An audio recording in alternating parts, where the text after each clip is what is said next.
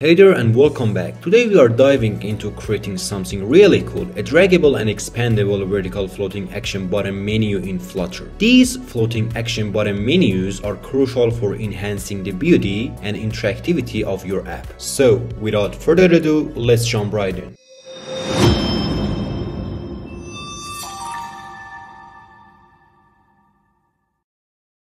Alright, so let's kick things off by adding the floating menu panel package to our project dependency. Simply include it in your pubspec.yaml file, then either run pubget or tap on the download button to fetch this package. Next up, let's head over to the main.dart file. I have started off by passing a scaffold to the home parameter of the material app. Inside the scaffold, I have created a simple app bar with some sample text. In the body parameter of the scaffold, I've utilized a stack because we want to our floating panel to overlay our main app content. Following that, you will need to create a list of icon data for the icons you want to display on the panel. For now, I have included 4 different icon data from the iconly package. And right below that, we create an integer variable to keep track of which icon will be selected on the panel. We will display a specific icon from the icons list based on this variable. Then simply insert your main app content here, wrapped with a positioned.fill widget within the stack. For now, I've just placed a column with text, but feel free to add any widget you need based on your project requirements. And after employing the floating menu panel widget, which has a required parameter called onPressed, we need to pass our previously created icons list to the bottom parameter of this widget to see how it behaves on the screen, and just hot restart the app to see the result. Now, if you take a look, we have this floating panel that we can drag anywhere in the app. But when we tap an icon, the main icon in the floating panel doesn't change. Let's fix this issue. Firstly, in the onPressed parameter, we set a new state and assign a new value to the selected index variable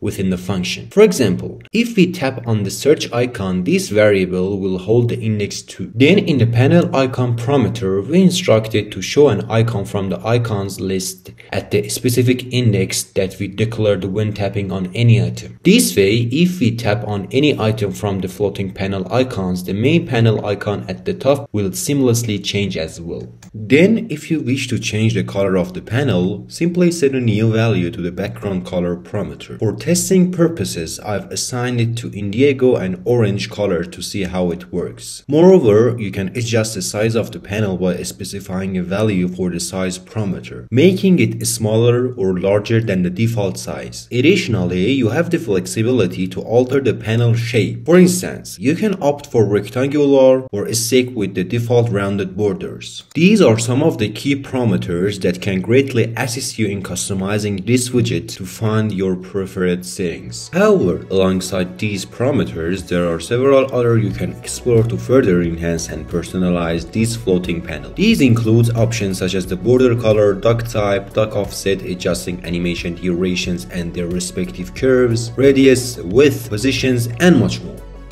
That wraps up today's tutorial. If you find this helpful, don't forget to hit that subscribe button and give this video a thumbs up. Stay tuned for more content, and I'll catch you in the next one.